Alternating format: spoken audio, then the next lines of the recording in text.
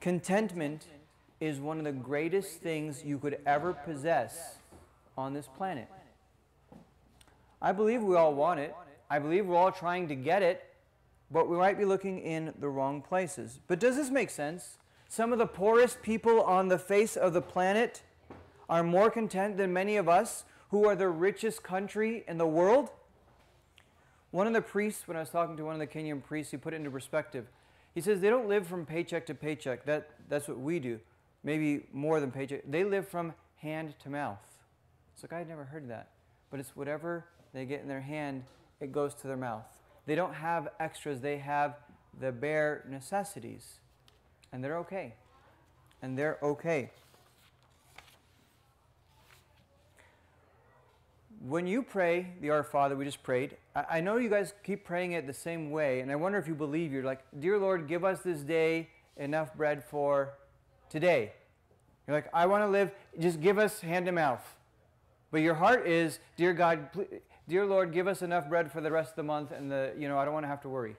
Do you ever pray that prayer? No, you always pray our daily bread. You're asking God, give me enough for today, but your heart doesn't really mean that. Are you really willing to accept that? We are, if you look at percentages of the whole world, we are some of the richest people on the face of the entire planet. If your value is about $67,000, so if you own a house or a car, or for most of your income, you're in the top 10% of the entire world. Some of the richest people on the face of the earth, and yet we're not content. So then we have to begin to think, maybe if the poor people can be content and the rich people are discontent, maybe money and things isn't what's going to make us content. Now, I got to be honest, not every poor person was content, right? They were still hungry and they were still looking for more, and I can understand that as well. Having a little doesn't make you content. Being poor doesn't make you content, and being rich doesn't make you content. But we do need to learn to be content, whether we have a little or a lot. So in Philippians chapter 4, verse 10 to 13, St. Paul, this is one of his last epistles he's written. So you know all that he's been through in his life. He's writing it from house arrest. He's actually chained to a prison guard, a soldier of the Roman army, while he's writing this. He's been through all his tortures, the shipwrecks, the beatings, the whippings, the stoning. He's been through all of it. So at the end of his life, this is what he's saying. I rejoice in the Lord greatly that now at last your care for me has flourished again. St. Paul was in house arrest. He did have some needs, some physical needs, and they sent a gift. He says, I want to thank you. Though surely you did care, but you lacked opportunity. You didn't have a chance before, but now you did it, okay? It's not that I speak in regard to need. He just said before, earlier in this chapter, rejoice in the Lord always. And again I say rejoice. So here's this guy in prison who suffered all. He's telling other people, I need you to rejoice. Thank you for your gift. I'm happy. But it's not because of the gift. He says, not that I speak in regard to need. I have learned in whatever state I am to be content. I know how to be abased, and I know how to abound. Everywhere in all things I have learned to be full and to be hungry, both to abound and to suffer need. I can do all things through Christ who gives me strength. He didn't speak from theory, like, okay, you guys could be happy. This was someone who suffered really bad hardships. And he said, I learned to be content. And that's what we all want. When bad things happen, like to him, he was okay. When good things happened, he was okay. He knew how to deal with a little and having a lot. You couldn't learn. Let me ask you this.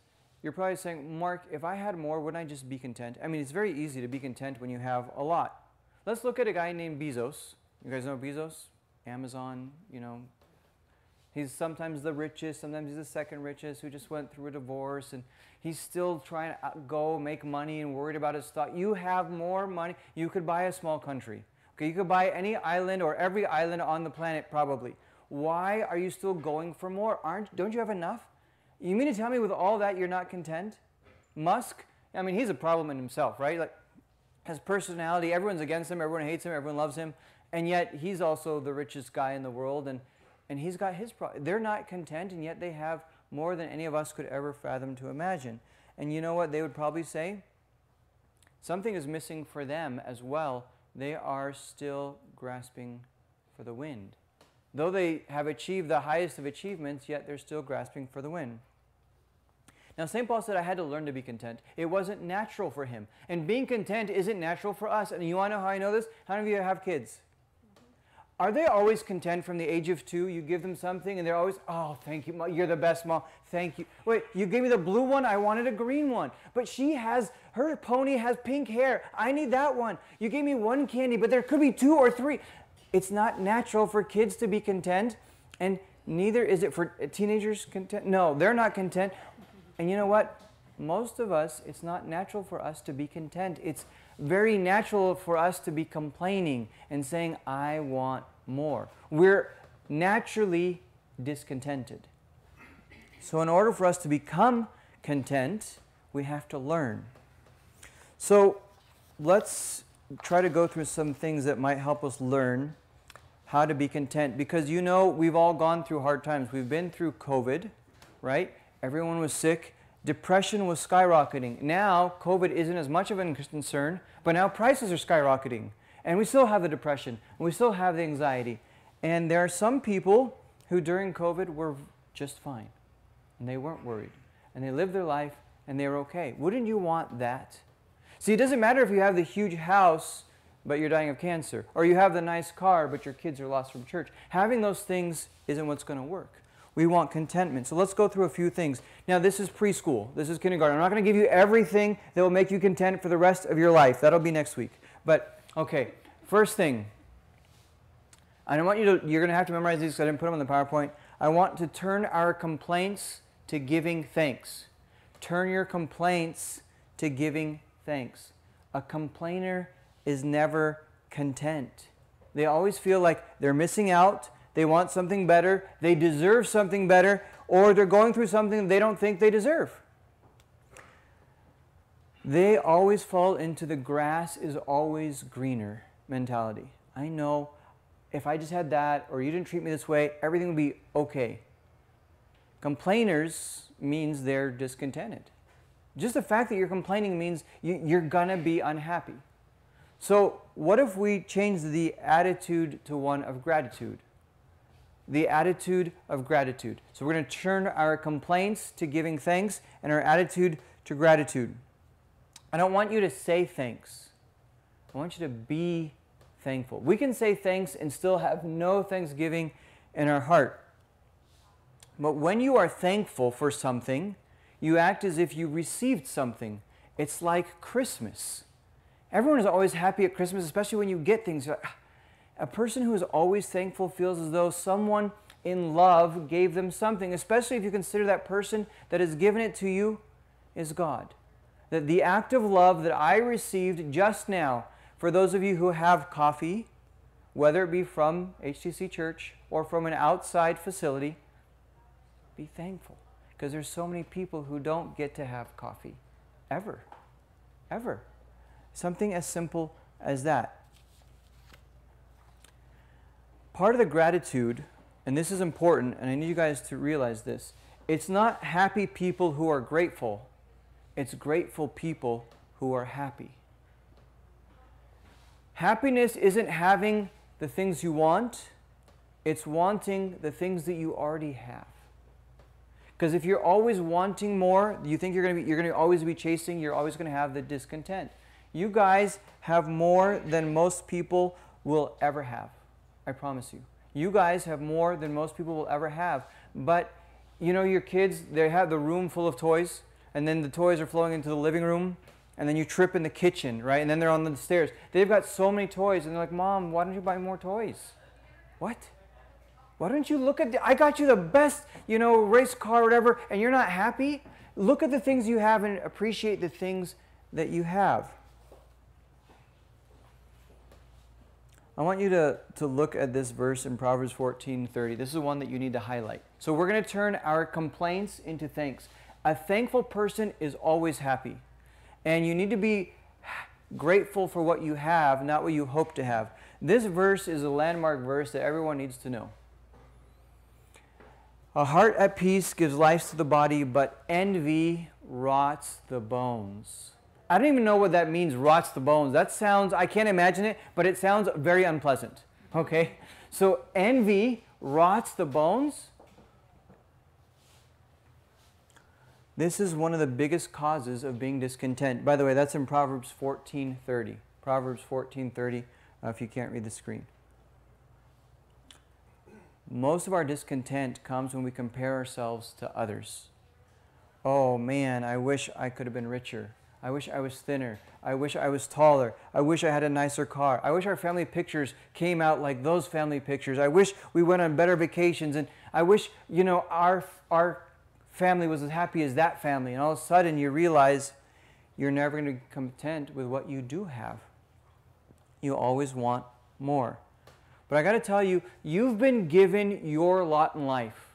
Okay, God has chosen this for you. This is what you have. God made you the way you are. You are different than everyone else on the planet. God made you different. And He put you in a place, a special place, wherever you are. Why?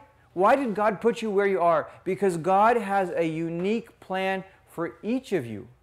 Maybe you're not meant to live in the palace, and maybe you're not meant to be in a prison. Although I was reading a story this morning of a Christian who was in prison in Iran, and he was being tortured horribly. You can imagine. And he was praying to God, God have mercy, God have mercy. And God said, just have love. God told him to have love. So then he said, love. So he started to love the person that was torturing him. And with time, the person that was torturing him became a Christian. So you're like, God, I want more than just prison. Well, God said, I sent you to the prison for my purpose. And now, are you more content because you brought someone who was going to go to hell? Now, my children, one of my children is now coming to heaven. Thank you. You're like, but God, I didn't ask for this. It's okay. I sent you there. I have a purpose for you. Most of you don't look like you've been to prison. And I hope you don't ever have to go, at least involuntarily. If you go voluntarily, that's fine. To go visit people, that's fine. But again, God sent Joseph to prison, and he pretty much saved the whole world. So you are given your lot in life, and the problem is we're trying to live someone else's life. You can't live someone else's life. God gave you your life because He has a purpose for your life. He has a plan for your life. There's a reason you are in your family. There's a reason your house is in your neighborhood. There's a reason you're working at the place that you work. There's a reason why you come here and why you see the people at the grocery. There's a reason for you and where you're at. So until you learn to accept that, and if you're constantly going to look at others and say, oh, I wish I had that degree or that car, you're never going to be happy. Stop trying to live a life that you are not created for. And the problem, one of the things that you don't realize is that those people that you envy, you don't realize they may not be content either. They might have those things that you want, but you don't even know if they're content. They just have the things. And those things probably aren't what's going to make them content. So envy. Stop looking at people. There's a verse that is in Ecclesiastes, and this goes along with the next point I'm going to make. The eye is not satisfied in seeing, and the ear is not satisfied in hearing. Which makes so much sense. How many of you can walk through a mall and look at every single store and not get tired, and you still want to look at more? Well, now we have this thing called online shopping. And you can go through every store, and you can Netflix. You've gone through every single category. You've seen every single film. You're like, I want more. What? You've seen everything. How many of you have gotten that sign that says you're searching on the web and you're like, you've come to the end of the internet? Like you've searched everything. You're like, that's it. I want more. Well, that's what we do with our social media, right? We just look and look and look, and you put it down for a whole 9 seconds. And you're like, wait a minute. Okay, there might be something new. And you just keep, the eye is not set. So then what happens? Your desires, your envy grows and grows and grows out of proportion. That's one of the problems with something like pornography. Why does it become an addiction? Because it's not one image that satisfies you. You get tired of it. So then you go to the next one, and the next one, and the next one, and it grows and grows and grows. Most of our addictions is because we're seeing things that we want, and we want more and more and more. So not only do we need to change our complaints to thanks, we need to have an attitude of gratitude. We need to be careful not to envy, but to rejoice with others. I have a great story about this envying and rejoicing.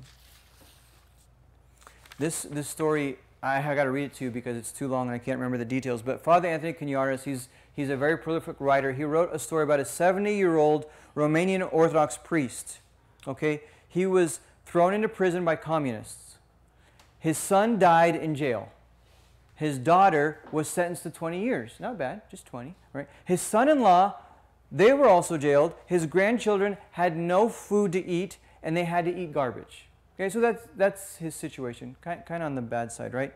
Yet in spite of this, the priest greeted everyone with the words, "Always rejoice." One day he was asked, "Father, how can you always say rejoice, you who passed through such terrible tragedy?" He replied, "Rejoicing is very easy. If we fulfill at least one word from the Bible, it is written, 'Rejoice with those who rejoice.'" So listen to it. Now, if one rejoices with all those who rejoice, he always has plenty of motivation for rejoicing. I sit in jail, and I rejoice that so many are free. I can't go to church, but I rejoice with all those who can go to church. I can't take Holy Communion, but I rejoice for those who can. I can't read the Bible or any other holy book, but I rejoice for those who... I can't see flowers. We never saw a tree or a flower during those years. We were under the earth in a subterranean prison. We never saw the sun, the moon, the stars. Many times we forgot that those things existed. We never saw a color, only gray wilds, but we knew that such a world existed. A world with multicolored butterflies and with rainbows. I can rejoice for those who see the rainbows and who see the multicolored butterflies. In prison, the smell was horrible. Others have perfume of flowers around them and girls wearing perfume, and others have pictures, and others have their families of children around them. I cannot see my children, but others can, and he who can rejoice with all those who rejoice can always rejoice. So we want to turn our envy into rejoicing for others. Don't envy others. Rejoice for them. Wow, she looks great in that dress. Not like, oh, I wish I could have that dress. What if I lost weight? What if I thought... No, just be happy for them. Just all of a sudden you're like, I feel good. I'm not jealous. I'm not trying to... I didn't miss anything. I'm just happy for them. So we're going to turn our envy into joy. The next thing is controlling the desires. Controlling your desires. If your desires are out of control, you're never going to be happy. And just like I said, with the eye not satisfied in seeing and the ear, it says, if you give into your desires, whenever it comes knocking at your door, you're just going to try and satisfy. So guess what? It will continue to come. You will have this infinite hole in you that you're trying to fill with all these desires, and they're never going to satisfy you. You can tell if you're satisfied how many of you guys love fasting? The ones without fish, come on. Okay, all the hands go down. Oh, man. We're not content. We're not content. But fasting helps us to control our desires. Maybe in the beginning you're not happy, but in the end you're like, you know what? I can do this. This is actually just fine. I'm not worried about having to spend all this money on expensive meats and going to buy this and fancy meals. No, I'm good. We got full sandwich again for the 37th day. But yeah, so it's important for you to control the desires. When you see that your desires are getting out of control, just cut them off. Just cut them off and say, you know what you have is enough. If you don't cut, and a priest used this example, cut it with a sharp knife. Because if your desires go out of control, guess what desires lead to? Desires lead to sin, and sin leads to death. It always does. If you let your desires get out of control, they will always take you to sin, and sin, according to James, says sin will always lead to death. Control the desires, and you will be content. And one of the things you can do, because we're always wanting things, so you know what you can do to remedy the wanting things? Start giving. Start giving things. So instead of saying, oh, I want this, I want this, I want this, you know what? I want another burger. I'm going to try and find a person that I can go give a burger to. I'm going to try and, oh, I like that dress. You know what? I'm going to start donating clothes. No. Start changing the I want for me to the I want for them. Start giving. All of a sudden, you're going to be more content with what you have. If you think you have enough to give, then all of a sudden you're like, okay, I got enough. I actually have more. Last thing I want to say. Last point.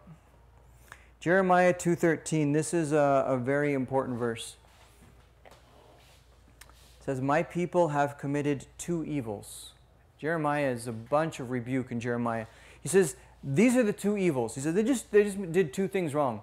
They have forsaken the fountain of living waters, and they made for themselves cisterns that hold no water. What is a cistern? That's a cistern. They build these things. They're supposed to catch the rain when it comes, but they leak. So in the end, it didn't work. But he says, but I am a fountain of living water. You have a fountain, gushing, clean, fresh water that's perfectly alkalinized and in perfect minerals, whatever. It's flowing. It's never going to stop. And yet what do? We try to build these cisterns to catch our own. And guess what? It doesn't work. One of the things that we give too much value to things. Too much value to things. They're not going to fill the hole in your life. Can they bring you some momentary happiness? Yes. Can they bring you some pleasure? Yes. Can they bring you some comfort? Yes. I'm not saying they're horrible. The problem is that we place all our hopes in being content once you have those things. And that's where you're going to be disappointed. Don't put your hope in source of satisfaction in things, because it will never make you happy. I'm going to give you my vanilla shake theory. On Easter, where do we usually go out to eat? Easter night. In-N-Out. In-N-Out, right? So you haven't had burgers, so we go to In-N-Out. That's like a tradition. I think let's go back all the way to the fathers from St. John Church. Okay, so we'd go to, so then what do you get? You get your double-double, you get your fries, and you get a vanilla shake. Perfect meal, right? You eat the salty burger. Then you eat the salty fries. And the vanilla shake, it's pure ice cream, that's what they say. And it tastes like, it's good, right? So you drink the vanilla shake, and guess what? You're more thirsty. What? It didn't satisfy your thirst. It looks like a drink, it looks like it, but it doesn't. All of a sudden it makes you more thirsty. We all go through this. You keep trying to satisfy your thirst with something that cannot satisfy your thirst. The problem is we're forsaking the one. And if you have a choice of these two, the living waters or the cistern, what are we choosing? Unfortunately, we're oftentimes choosing the broken cistern. And St. Paul says, I figured out the secret to being content. I've learned. He says, I can learn to be hungry. I can learn to be full. He says, I can do all things through Christ who gives me strength.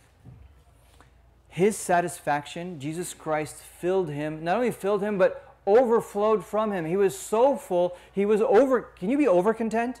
I think he was over content. He was like full. To the point where in the same epistle in chapter 3, he says, listen, I was a Jew of the Jews, a Pharisee of the Pharisees. I'm from the tribe of Benjamin. I was circumscribed on the 8th day. I was educated under the highest. I had education, and I had honor and holiness and all this stuff, and everyone admired me. And he says, guess what? I count it as rubbish. I count it as rubbish. Rubbish, you know, we think of things we throw. It's actually like cow poop. It's like, I think of it as like, that's what I think of it. It's garbage. All the things that we're thinking, he says, I would give it all up for the excellence of the knowledge of Jesus Christ. And in Philippians 3, 6, 7, 8, 9, that's what he's talking about. He says, Jesus Christ satisfies me. I can sit in a prison and I can tell others to rejoice because I truly am happy. What do you have in a prison? Do you have a nice couch? Do you have a nice bed? Do you have fancy? No. What do you have? I've got Jesus Christ. I've got Jesus Christ. When was the last time you went to the Bible? You had a quiet time in the morning and you read the Bible and you came out and all of a sudden everything became beautiful. All of a sudden you were just filled with such joy and love, like everything bad just went away. Or when was the last time you went to a liturgy, you were so full, and then they said there's no Orban, and you're like, you know what, I'm okay. That never happens, right? Like, are we so filled with Christ, so content that the other things don't bother us? The problem is that Jesus Christ can be our satisfaction, but we're forsaking the fountain of living waters and going for what? Broken cisterns that hold no water, so you remain thirsty. One of the fathers, he says, when people are empty of Christ, 1,001 other things come and fill them up. We try to get filled, but what enters in is jealousies, which is the envy, hatred, boredom, because you always want more, you're like, oh, I could be doing something, melancholy, which is sadness, resentment, a worldly outlook, worldly pleasures. Try to fill your soul with Christ so that it's not empty. And then I thought this was great, that the only one who can truly satisfy the human heart is the one who made it.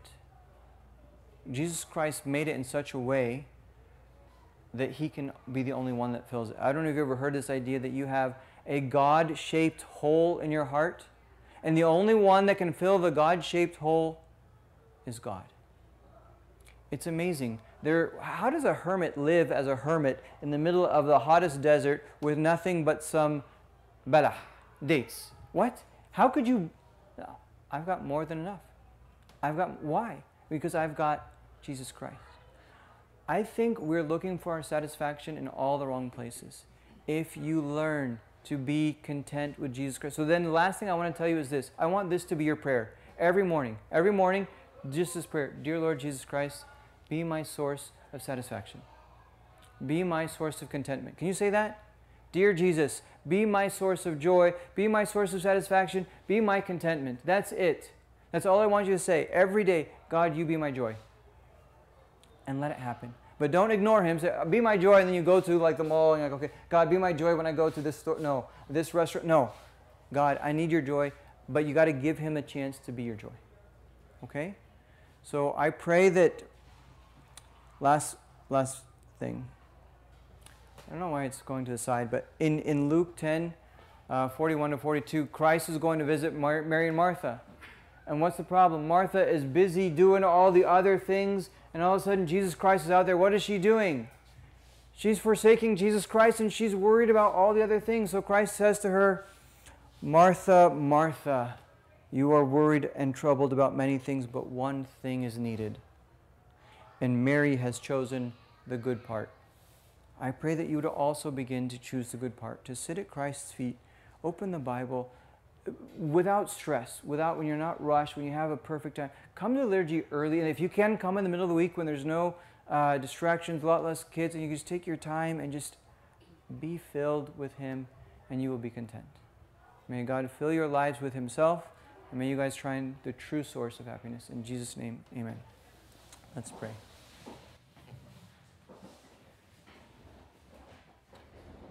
In the name of the Father, the Son, and the Holy Spirit, one God, amen. Our dear Master and our dear Savior, Jesus Christ, you saw our needs and you saw our hunger. And you saw that our hunger was for you. I thank you, dear Lord, but you didn't hold yourself back, but you came and you became bread. You satisfied our hunger. You satisfied our thirst. You offer yourself to us, but dear Lord, I ask for your mercy and your forgiveness, because so many times we refused you and we chose sad things. Things that don't really satisfy. I know that your plan isn't for us to live in sorrow. Your plan is for us to be in joy. I pray, dear Lord, that you would help to change our minds. We are more blessed with so many things than so many others on the earth. I thank you for all the things we do have. Help us, Lord, to enjoy the gifts you've given us, your blessings that come from above, that are brand new every single day. I thank you, dear Lord, for dying on the cross, for giving us your Spirit, for giving us a taste of the heavenly things, for giving us homes, cars, and all that stuff. But I thank you, dear Lord, for being able and willing to fill the void in our hearts. I pray for all those who live in depression, for those who live in anxiety, for those who are constantly wanting and are always missing something. Help us, O Lord, to stop chasing the wind. But sometimes I pray that the Spirit, the wind of the Spirit, would just blow us over and fill us. Bless this group, all those who couldn't be here. Be with the retreat. May them come home safely. In your precious name we pray. Through the intercession of St. Mary and all your saints who are always contented with just having you. Hear us when we say with one voice, Our Father, who art in heaven, hallowed be thy name. Thy kingdom come. Thy will be done on earth as it is in heaven. Give us this day our daily bread, and forgive us our trespasses, as we forgive those who trespass against us. Lead us not into temptation, but deliver us from the evil one. Through Christ Jesus our Lord. For thine is the kingdom, the power, and the glory forever and ever. Amen. Have a good week. A joyful week. Have a joyful week.